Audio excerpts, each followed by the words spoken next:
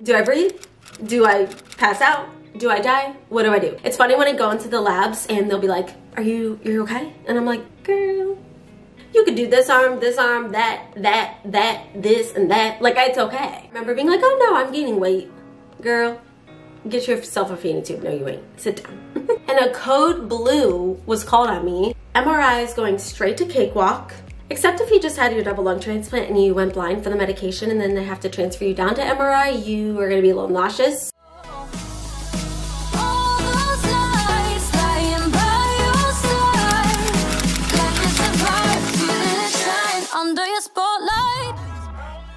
Hi guys, welcome back to my channel. If you guys are new here, hi, my name is Mackenzie, and for today's video, you see it in the title, I'm bringing you guys a part 4 to my tier list video series. So my last 3 videos all had to do with TV shows, and now I want to do a little 180 and switch things completely and do something that I've never really seen before here on YouTube and do a little bit more original content. And I was thinking the other day, how can I switch things up and kind of be more original and think of my own idea? And I started thinking, wait, I got it. How about I make a tier list ranking all of the procedures and surgeries that I have done? Because we all know there's a plethora. There's quite a few. So take a seat, chill back, and let's just get right on into the video. And as always, I always tell you what my tier rankings are called. So let's start with number 1, which is Jesus Take the Wheel. I feel like this is very self-explanatory, ones that were very, very difficult, and these just make it to the top. And along with it being really hard, I also just had to lean on the big guy. So there's that. So the second row down is I need Ativan. And if you guys don't know what Ativan is, it is an anxiety medication that helps control nerves and just helps you get through things a little better. And I've had to take that a little bit in my day. So I definitely had to include that. And it's just a step below, like you don't need Jesus, but you need some medication. I needed the Ativan in the cabinet, you know? Third row down is fine, but I never want to do it again. It's fine, but it's uncomfortable, and I don't really ever want to do this again. I mean, I never want to do any of this again, but there's certain things that are way, way easier than the other ones. And that takes us to our last category, which is Cakewalk. I have a few procedures, that were just a piece of cake and you know, you're in and done. So let's get right on into the video with the first procedure, which is CAT scan. Okay, so with CAT scans are honestly, I would put a CAT scan in Cakewalk. I feel like if you've ever had one before, they really are very easy and simple compared to other things you can get done. So you really just go in, lay in the cylinder tube, and they just take some deeper imaging that x-rays might not be able to pick up. It's really not that difficult. So that's definitely going in Cakewalk. So the next procedure is PICC lines. So if you guys don't know what PICC lines are, it is a form of longer acting IV medication. So what it is, it's a longer, I didn't know I was having health class today. I didn't prepare myself to explain these things. It's a longer IV that extends. It goes in through the arm right here and it goes up and it kind of wraps around your heart and it stops around here. Just a big long IV, and it's meant for a longer stay than the IV. IVs usually can stay into like 1 to 2 days. A PICC line can stay into, I think, 3 to 6 weeks, I'm pretty sure. And it just, like when you have cystic fibrosis, you have frequent exacerbations, so you have frequent infection in the lungs and things like that. But getting the PICC lines put in. So when I was 9 years old when I got my first PICC line ever put in, and I was put to sleep because I was younger. And when you're a kid, you get sedated a little bit. And then as I got older, they do PICC lines bedside. Up until I think 2018, I would have put PICC line in Cakewalk. And then this crazy day, this crazy time one time, I don't know what happened. I don't know. She was putting the PICC line in me as always, you know, it starts right here, and I started to feel like, it's called coiling. Sometimes when you're putting in a PICC line, it can coil around your armpit. And she was trying to push it in and I'm like, it's not going. And I'm, you know, fully awake. I'm like ready. I'm like, this is such a breeze. And she is like going and it's not working and she's kind of like pushing it and I'm laying flat. When all of a sudden I go, oh, it's getting a little dark. Oh, oh, it's dark. Oh, I see stars. I can't breathe. Like, I said that, like, all happened so fast, but I remember saying those things, and a code blue was called on me. Really bad, really bad. If you guys don't know what code blue, it's like someone stops breathing. So I can look back and like talk about these things better now, but wow, crazy. So I just remember, I still don't know to this day, like, what happened. I like don't know. But after that, I said, hey, can I have the Ativan? So I'm gonna put PICC lines in I need Ativan, because after that day, if I ever need a PICC line again, and every PICC line since then, I request Ativan. So I'm just a little drugged up on Ativan. Just a little, nothing major. I say, you know, I just need a little bit of a calmer, because I think I'm going to go black again. To this day, I like don't know what happened. I just remember being like, oh, I'm going out. Like, I was just like, I'm passing out. I don't know what, I don't know if she pushed on a nerve. Like, I don't know. It might have had to do with the fact that I just had anxiety so bad from like it getting stuck, that I think maybe I freaked myself out and my heart rate got too high. Like, I don't know. I was laying flat. Like, it could have had something to do with my breathing. Like, I don't know. But I need a freaking Ativan, please. Okay, next procedure, manometry. When I tell you, Satan himself created such a thing. Should she suffer? All right, clap if you think she should suffer. Before I even discuss, it's going right up to Jesus. Take the mother effing wheel. Manometry, if you guys don't know what that is, this is part of the transplant workup that I had to do. I didn't know it was gonna be this crazy experience that I would hold on to forever. So it is a swallowing exam. It measures your swallowing and your throat muscles and your swallowing muscle for when you have to get intubated to have a transplant. What I didn't know is that you'd be wide awake and they're putting a tube in your nose. Yeah. So they start with this little skinny thing. I'm like, okay, it was bad, but I got through it. I was crying. I was crying. And if you know me, I don't really cry at things like this just because this has been my life. Okay, so they put it down your nose, this like skinny tube. They put it down your nose and you have to swallow as it's going down, but you also have to simultaneously, I can't even say that word, I'm sorry, but you also have to breathe at the same time, which is fine because they're not putting it down your windpipe, but it feels like they are. So you're like, do I breathe? Do I pass out? Do I die? What do I do? So you're just like in your head the whole time as they're putting it down, and she finally did it. Oh, that was, I'm like envisioning it, and I never, like I have said, a step down from the actual transplant. Like I'm not, it was so bad. It was so bad. So bad. And I'm sorry if you're watching this and you are gonna have to do manometry. Maybe there's a better way now. Like maybe they've came up with something, I don't know, because you have to swallow because it measures the swallowing muscle. So I don't know, but it was crazy. And then you have to leave it in for 24 hours because then once it is in, you have to leave it in and record your acid reflux because it makes sure that, you know, your acid reflux levels aren't at a dangerous level for surgery, because when you are intubated and asleep for that long, aspirating and everything like that can really, really damage the lungs before you even get to use them, and it's just a whole mess. So they have to make sure you're all set and complete for the lungs. How I said they used a little skinny tube, and I was like, okay, they're finally done. This girl pulls out a garden hose. Like I'm not kidding. A garden hose, like not, but like whatever. Down. I was crying. I was like, I can't, like I can't. I was like, how do you even do it? It was the worst thing to ever exist. Like I don't know why they can't come up with a better method. It's horrible. It's horrible, horrible, horrible. Jesus, take the wheel times million. So the next one is kidney dialysis. So if you don't know, I was 10 years old in the hospital, actually going home on IV medication. So I had a PICC line and I was on it for 3 weeks. And I think it was the second week that I was on it. I was just doing the regular medication. My parents were giving me the medication through the PICC line. And one night I just did not feel good. I went to bed not feeling good, and I woke up to like actively trying to throw up.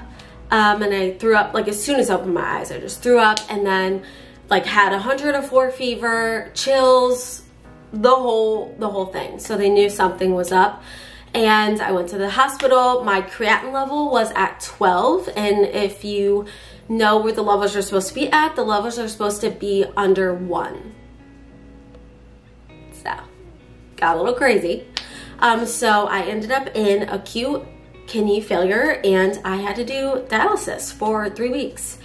And it's so weird because I was 10 years old. So looking back at that, I don't remember too much. But I feel like I am gonna put it in Jesus Take the Wheel, because I can't believe I was 10 years old doing that. I'm very, very glad to say now that I have 100% kidney function back, and now everything is great. But that was like a really, really crazy time. And when I think about that, I can't believe like I had to do that. So weird. Okay, next procedure is bone density. So bone density scan, you just go in, you kind of just literally just get a scan of your bone density. And this is because with cystic fibrosis, you are more prone to osteoporosis and arthritis and things such as that. So you have to get a bone density scan every 5 years, I'm pretty sure, when you have CF, starting at the age of 17. And I honestly would put bone density scan in cakewalk. It's kind of uncomfortable because you have to keep your knees really straight, and for some reason I get in my head when my knees are laying straight on the table like I'm gonna like pop out a kneecap or something. Like, I don't know, that's just me because I'm weird. But I'm not gonna put it in fine, but I never want to do it again because I know that I will have to do it again like many more times. So I'm just gonna put it in cakewalk, but know that it is a little uncomfy, but honestly like it's fine compared to the other things, you know. So the next one is echocardiogram. So echocardiograms are basically a sonogram of your heart and all the chambers and all the things that work with the heart. So after I had COVID, I had to get an echocardiogram, and I also think I got an echocardiogram for workup for transplant. Woo! I think I'm gonna put echocardiogram in fine, but I never wanna do it again because it's extremely uncomfortable. I actually talked about this after my when I did my COVID exam updates. I talked about how when you get a sonogram of your heart, they have to push kind of on your chest wall right here because it's where your heart is. But it's just uncomfortable because they like push on your chest bone, and you're like, ugh, like the whole time you're just kind of cringing because you're like, this kind of freaks me out. I don't know, I'm weird again. But I'm gonna put it in fine, but I never want to do it again. Okay, next one is neck shunt.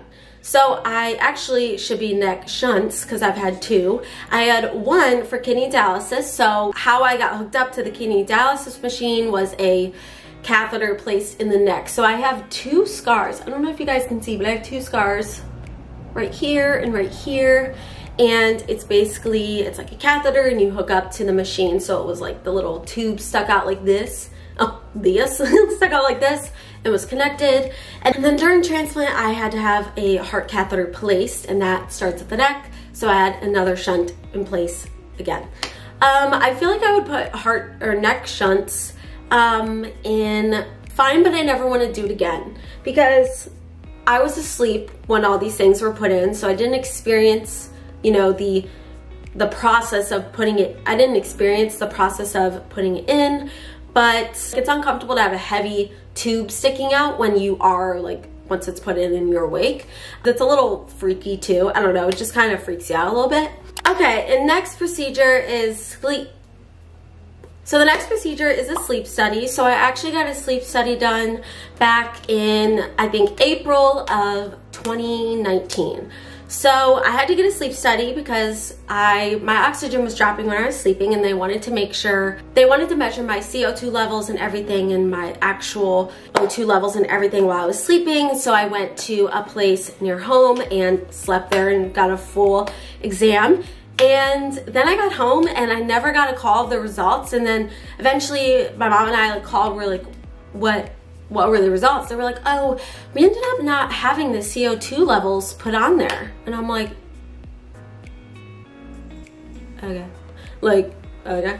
So I never got, I never got one again. But honestly, I would do sleep study in a cakewalk actually. I was gonna say fine and never want to do it again, but I actually do want to do a sleep study because I want to do a dream study, like not like health purposes, but just because my dreams are so crazy. I just want to know more about my sleep and why I have these crazy dreams. Like I just want to know. So I'm gonna put that in cakewalk. The next procedure is G-tube. So I got a feeding tube placed 6 to 7 months before I had my transplant, and it literally saved my life and carried me to my surgery. I was 78 pounds at 20 years old, so really, really crazy.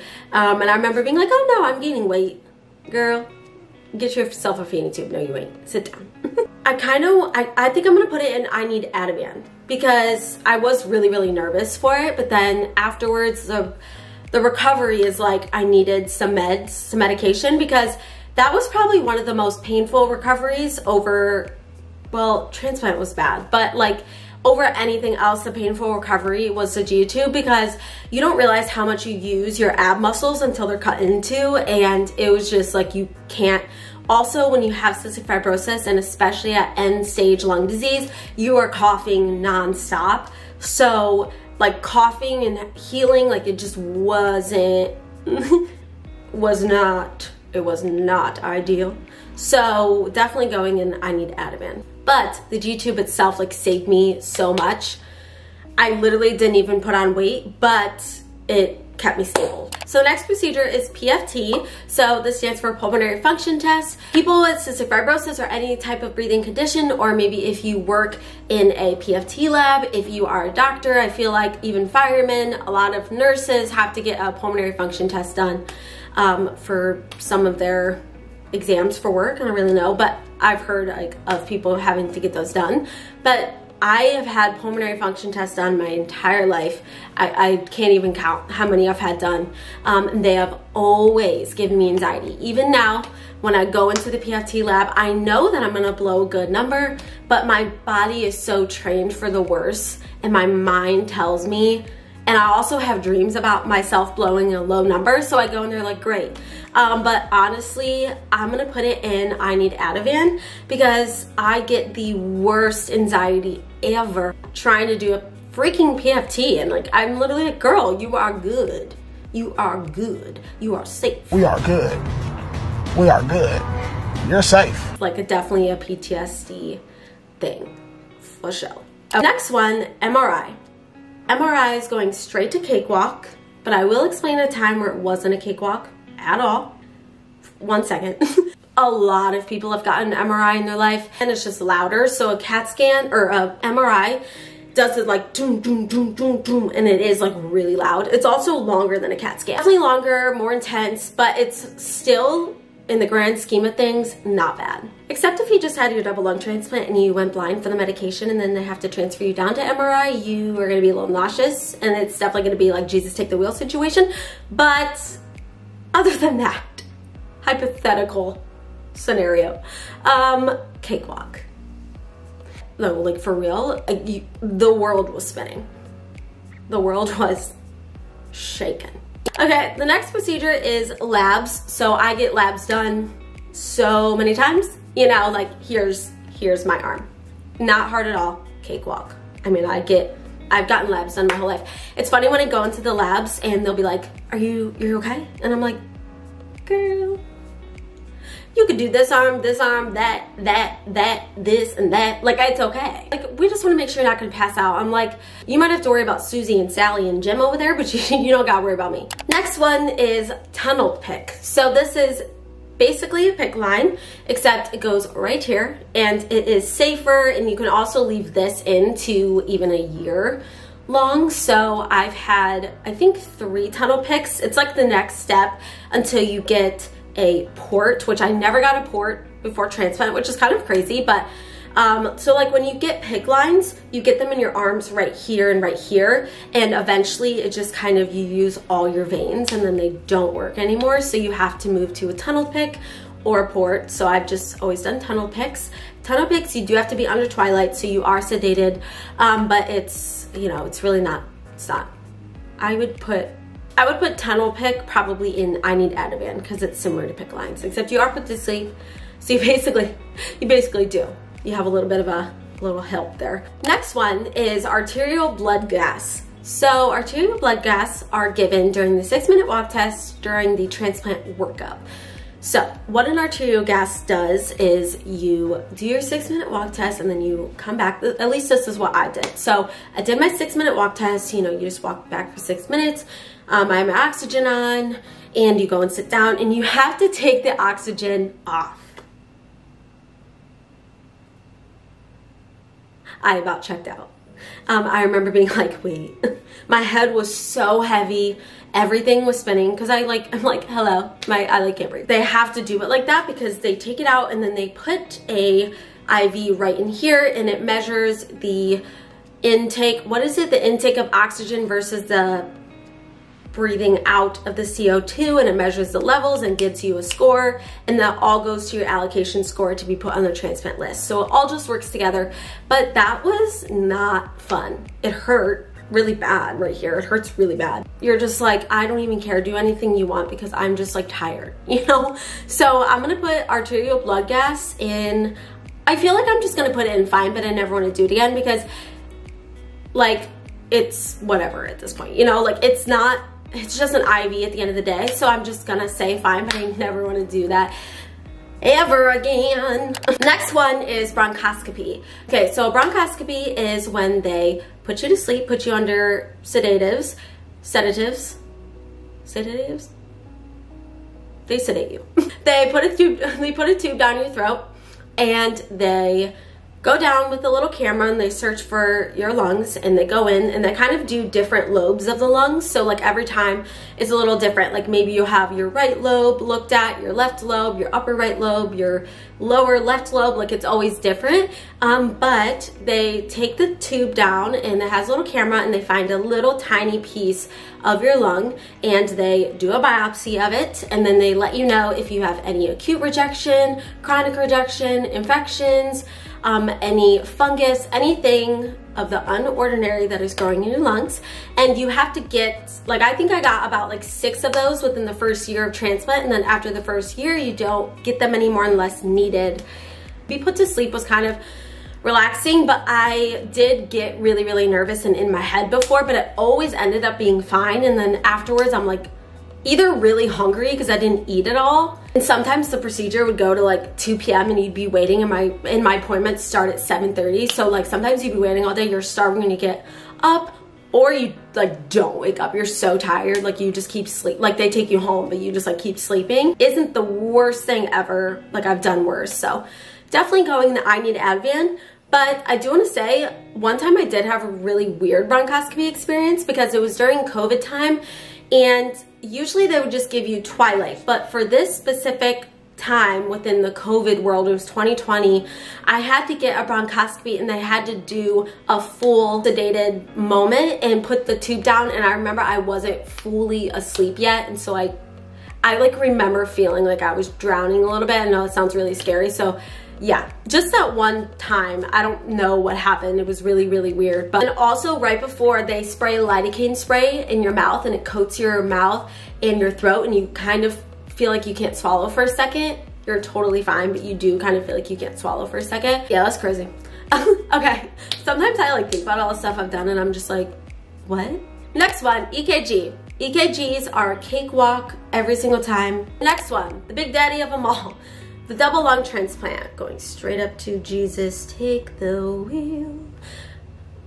I feel like that's a given. What if I was like cakewalk? That was like the craziest time of my life. I don't even know. It was weird because like I said, you're just so tired at that point that you are just rolling with the punches. And like for me, I just smiled and just said, okay. Like, and you just get calm because there's nothing else you can do. You have to fully surrender yourself to what is happening because there's literally nothing else you can do. So actually for this one, Jesus take the wheel, and he did, and I'm here 3 years later, so thank you, Jesus. pH probe with Bravo. I think that's what it's called, but it is another acid reflux study, except it was after transplant and they sedate you. So like I didn't experience anything.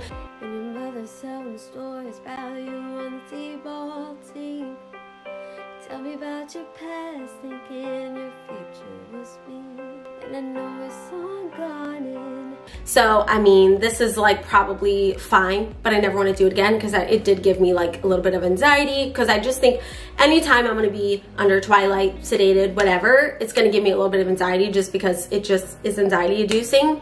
Oh, I have 2 neck shunts. Okay, well, we're not going to use that one. Hold on. That's my doctor calling now.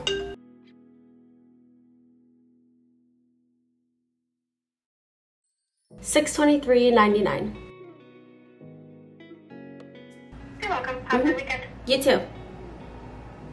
Bye. Why is it always awkward at the end of the phone conversation? Like you're like, do I say bye now? Right heart catheter. So I had to get a right heart catheter placement. Right before transplant, it was another thing for workup. I had to do so much for workup. It's stuck on the skin. That's gonna really do some damage. Ooh. Okay.